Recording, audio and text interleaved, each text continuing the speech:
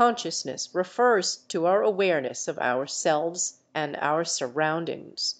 It is the ability to perceive, think, and experience emotions. It involves being able to have thoughts, make decisions, and have a sense of self.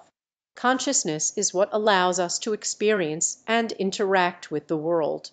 It is still a topic of debate and study in philosophy and neuroscience, as it is a complex and mysterious phenomenon.